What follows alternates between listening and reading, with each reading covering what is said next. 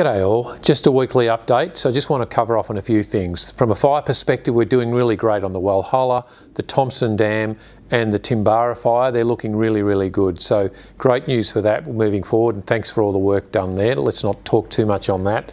Although I would say if you look at the big heat blob that normally sits in the central part of Australia, that's gone as well. So really now moving forward through March, hopefully it's just these isolated peak days. So keep your eye out for that and make sure we stay safe.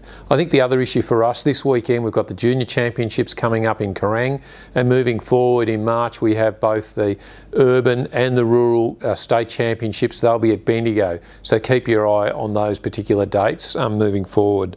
The one that I would want to talk about is on the 23rd of March in Ballarat. There's an event called Walking Off the War Within. So this is about supporting mental health issues. I recently attended an event in Geelong and it was really touching to know the extent to mental health impacts on us right broadly across this state, and in particular across the emergency service and the military forces as well. 23rd of March, people, get on the site, Walking Off the War Within, have a look at it and see if you can support it, either financially, but even better, just go along to the event. A couple of other things, helmets. We've talked a little bit about helmets. That goes out to tender in January, and then we'll put together an expression of interest process and involve people in the selection of the new urban helmets.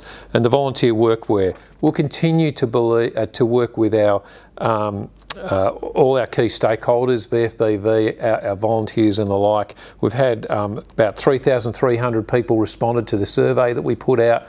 Really constructive feedback on that. We'll put something together now based on that feedback. The project team will work on that, and we'll give you the next steps in that part of the journey as well. Constructive feedback on both station wear. We've got a process moving forward with helmets, and so we'll feed you more of that information in the next week or two. Have a great day. Cheers.